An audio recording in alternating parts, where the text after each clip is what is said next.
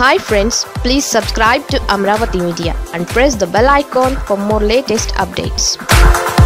Thota versus Chelluboina వైసీపీలో రచ్చ మొదలు. తూర్పుగోదావరి జిల్లా రామచంద్రపురంలో అధికార పార్టీలో ఆధిపత్య పోరు పతాక స్థాయికి చేరింది. అది ఏ స్థాయిలో అంటే చెప్పులు విసురుకునే రేంజ్కి పోయింది.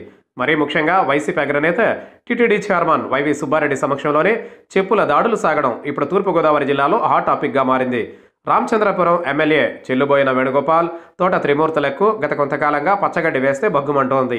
వారి నడుమ ముదిరిన వివాదం చెప్పుల దాకా పోవడంతో వైసీపీకి షాక్గా పరిణమించింది.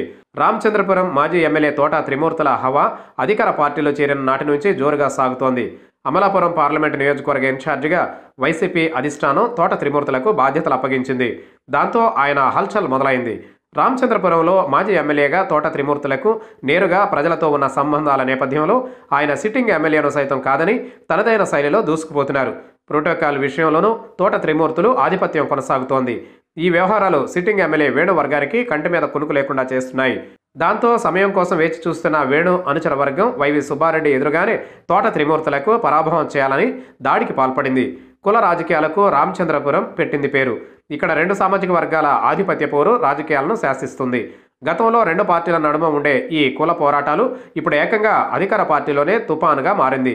విడవమంటే పాముకు, కరవమంటే కప్పకు కోపం అన్నట్లుగా రామచంద్రపురం రాజకీయాలు వైసీపీ అధిష్టానానికి కొత్త తలనొప్పులు తెచ్చిపెడుతున్నాయి. స్థానిక ఎన్నికలు సమీపిస్తున్న నేపథ్యంలో సొంత పార్టీలోనే లొకలొకలు ఫ్యాన్ పార్టీకి దడ పుట్టిస్తున్నాయి. ఒకప్పుడు ప్రస్తుత మంత్రి పిల్లి సుభాష్ చంద్రబోస్, తోట త్రిమూర్తుల నడుమ ఉప్పు నిప్పుల రాజకీయం సాగేది.